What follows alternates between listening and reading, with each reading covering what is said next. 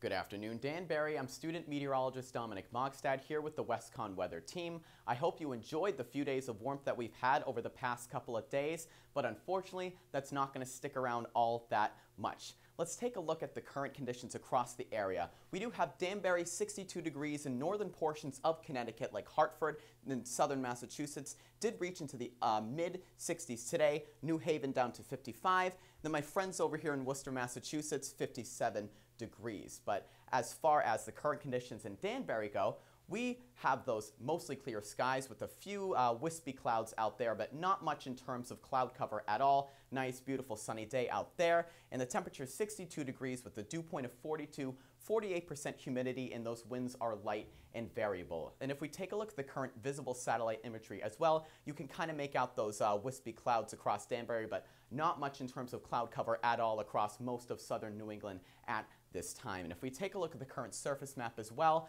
we have a low pressure system situated over Canada, then a cold front extending across the eastern portions of the country, and then this rainfall down here is going to be part of what is going to deliver some rainfall for us on Wednesday, which I will get into in my extended forecast. But as of right now, tonight's forecast, a low of 26 degrees, mostly clear skies, and we will have a seasonable low. So 26 degrees is about the average low for this time of year.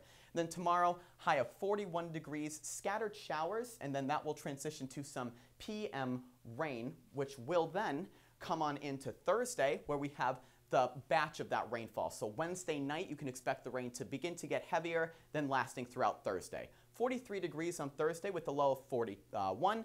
Then Friday, ending the week, a few showers left over, 52 degrees, so it is going to be a pretty nice day out there. It's going to feel mild. And then Saturday, 32 degrees. Sunday, mostly sunny at 34. And as always, you can check us out on social media, like us on Facebook, follow us on Twitter and Snapchat, all at WCSU Meteorology. Once again, I'm student meteorologist Dominick Mogstad.